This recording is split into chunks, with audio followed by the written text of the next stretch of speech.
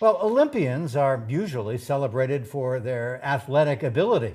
Now, some might be praised for a very different talent. NBC5's Benny Nazai is in Lake Placid with the story. Visitors come to Lake Placid to take in the village's Olympic history and sporting events, but now there's something else they can enjoy.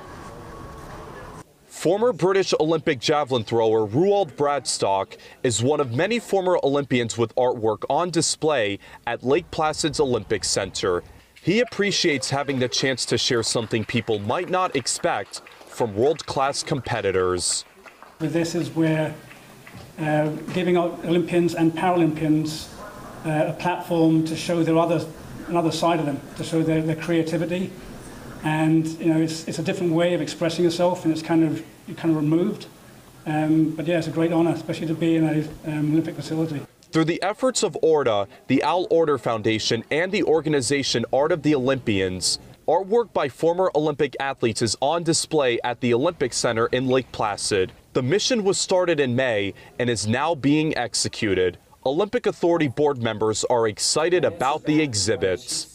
The opportunity to use another part of one's brain toward artistic impression is not only healthy, but can also be very rewarding when seeing tangible creations.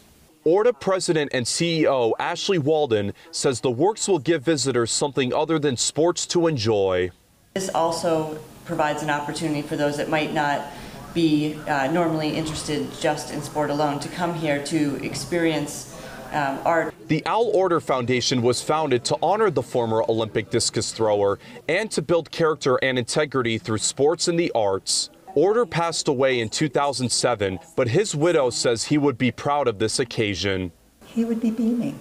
He would absolutely be beaming because this is a home where he could embrace. There's also artwork that can be seen at the Olympic Jumping Complex at Mount Van Hovenberg.